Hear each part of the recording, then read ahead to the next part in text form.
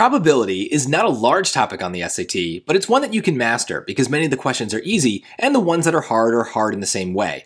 In fact, there's really just one twist that makes probability difficult, and it's very predictable.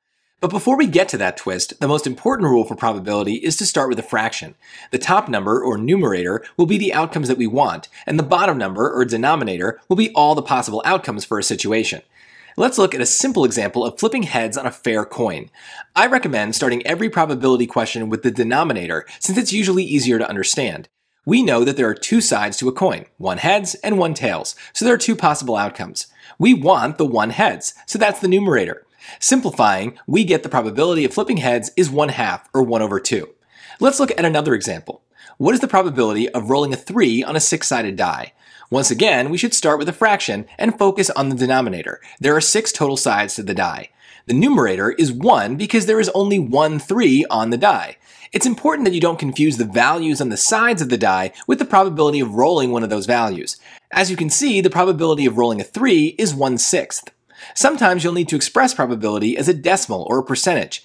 It's easy to find the decimal if you start with the fraction, because you can just divide the numerator and denominator in a calculator. In this case, 1 divided by 6 is 0.16 repeating.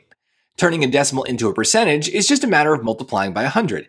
In this case, 0.16 times 100 is 16.6 repeating percent. In other cases, you might be asked to simplify a fraction, but regardless, if you start with a simple fraction of the outcomes that you want over all possible outcomes, you will always get a version of the probability that you can use to solve that question. There are a few more probability concepts that are worth knowing. First, remember that the maximum probability for every situation is always equal to 1. With the case of a coin, the probability of flipping heads is 1/2, and the probability of flipping tails is also 1/2. There are no other outcomes. If you add those probabilities together, you get 2/2, which is equal to 1. Related to this idea is the word complement, which we can use when the probability that we want is annoying to find. It might be easier to find the probability of outcomes that we don't want and subtract it from 1. In the case of a 6-sided die, the probability of rolling a multiple of 3 is 2/6 because only 3 and 6 are multiples of 3. If we wanted the probability of rolling a number that is not a multiple of 3, we could just count the remaining sides of the die. There are 4 numbers that are not divisible by 3, so that probability is 4/6. But we could have found this by subtracting 2/6 from 1. Notice that 2/6 and 4/6 equals 1 because there are no other outcomes. Every number is either a multiple of 3 or not a multiple of 3. These are mutually exclusive events. Probability questions get kind of annoying and difficult if we need to combine outcomes. It's likely that we'll be given a chart that shows the number of times that each outcome happens. Usually, we will add multiple values in the numerator to capture all of the outcomes that we want. For example, to find the probability that a student has a cat, we should again start with a fraction and focus on the denominator first. The total outcomes is all of the students that are in the chart, so we can add the 4 numbers 3 plus 5 plus 14 plus 11.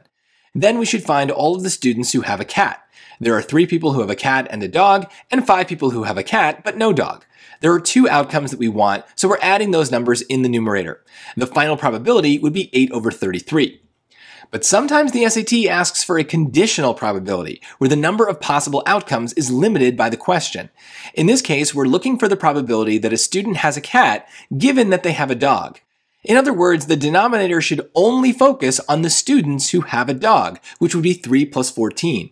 We completely ignore the bottom row because the question is telling us to focus only on students who have a dog. Then we're looking for the students who have a cat within that initial group, so the only value we want is the 3 students who have both a cat and a dog. Again, we're ignoring the students who don't have a dog, even though 5 of them have a cat, because they are not part of the initial group. The condition forces us to exclude some of the students. The digital SAT won't let you write on the chart directly, but you should think of finding a conditional probability in this way, where you have a large circle for the denominator and a smaller circle inside of it for the numerator. In this case, the final probability would be 3 out of 17. Notice that we're talking about fewer students than the 33 we had in the previous question. In this next example, I've changed the question very slightly, but it will completely change the answer. In this case, we're looking for the probability that a student who has a cat also has a dog. This time, the denominator is limited to people who have a cat, which is a total of 3 plus 5. The numerator stays the same because we're still looking for a student who has both a cat and a dog. Notice that once again, we have a large circle for the denominator and a smaller circle inside of it for the numerator. The overall probability would be 3/8. If you're confused, that's okay. This is a confusing idea. I recommend rewinding this video and comparing the previous example to this one until you understand how the slight change in the wording of the question affects where we look in the chart for the denominator and the final probability. If you can master conditional probability, you are likely going to get every single probability question right on your SAT. Let's review the main ideas for probability. First, remember that most probabilities should start with a fraction. Start with the denominator of the fraction, which is all the possible outcomes. The numerator of the fraction should just be the outcomes that you want. If the question asks for a probability as a decimal or percent, you can just divide the fraction to form the decimal and then multiply by 100 to find the percent. Remember that the maximum probability for any situation will always be 1, and if it's difficult to find the probability that you're looking for, it might be easier to use the complement to find the probability of your outcome not happening, then subtract that number from 1.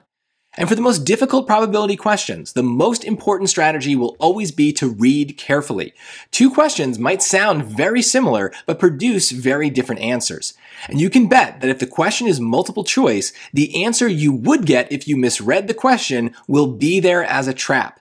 I highly recommend rereading probability questions multiple times because just one word can completely change your answer. Luckily, if these conditional probability questions confuse you, there are not going to be very many of them on your SAT. But there is very little math involved in these questions, so if you can read carefully, you can save all of these points.